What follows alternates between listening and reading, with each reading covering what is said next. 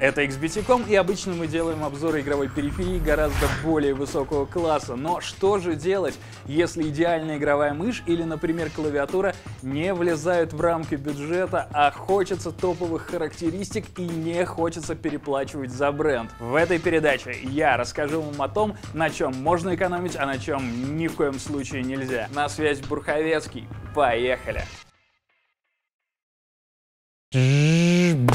Привет всем, кто хочет сэкономить, ну или просто посмотреть, что на этот раз к нам пришло из великой поднебесной страны, кроме всякой заразы нехорошей. Хотя сейчас даже угадывать неинтересно, все уже проспойлерили на упаковке. Вот механическая игровая клавиатура Alfawise. Еще она светится. Это, по-моему, очевидно. Да? Еще бы она не светилась. Хотя в жизни же всегда есть место сюрпризу. Тем более, если это посылка из Китая, тем более сейчас. На самом деле я не боюсь, потому что эта клавиатура ко мне пришла уже давно, и я ее вымочу перекисью водорода. Сразу скажу, сегодня я вышел за рамки бюджета нашей передачи. У нас был бюджет, и потратил на эту клавиатуру аж $30. На момент написания обзора это было порядка 2000 рублей, а сейчас все потому, что я гуманитарий и не умею считать. А мы с вами сегодня попытаемся ответить на вопрос, стоит ли экономить на клавиатурах так, как это делаю я. Ответ может вас удивить. Или нет.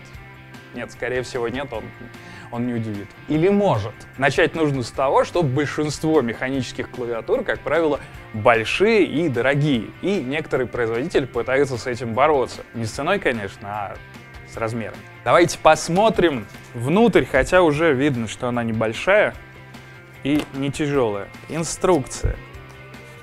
Клавиатура. Пленочка. Потрясающе.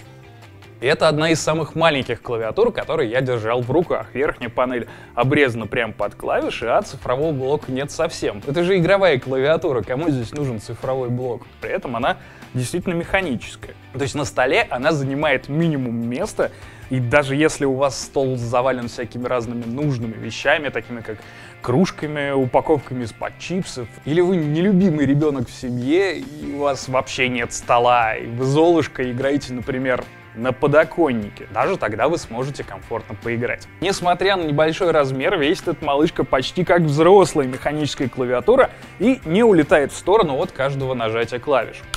Массы ей добавляет металлическая верхняя панель, но при этом она все равно немножечко гнется.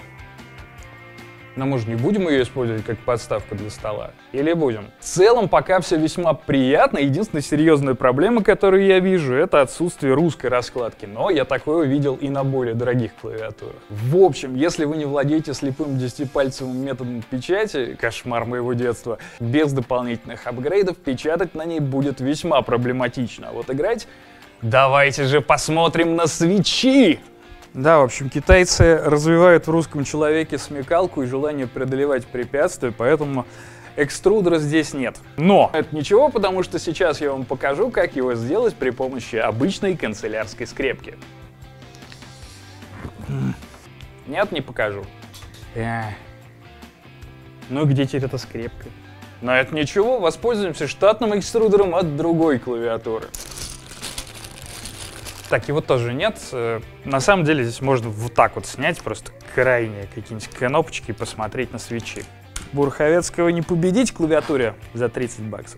За чуть подороже может быть. Ну, по звуку было сразу очевидно, что свечи синие, и, естественно, здесь никакой не Cherry MX, а некий контент.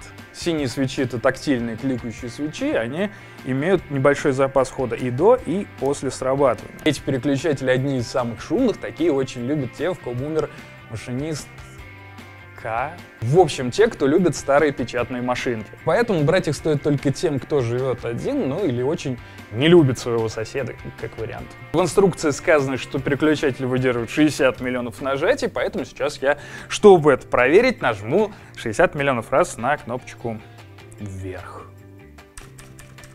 Конечно, нет.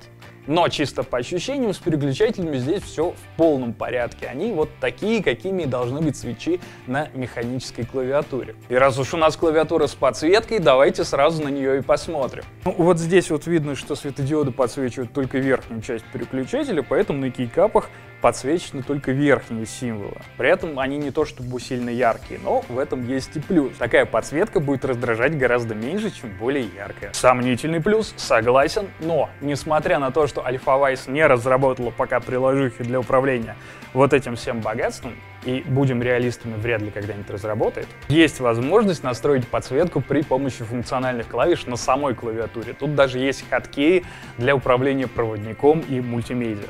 Правда, некоторые из них напоминают комбинации для 16-битного Mortal Kombat. Но, тем не менее, помимо 14 предустановленных режимов, есть 4 пользовательских, в которых вы можете настроить те клавиши, которые будут подсвечиваться. Лол.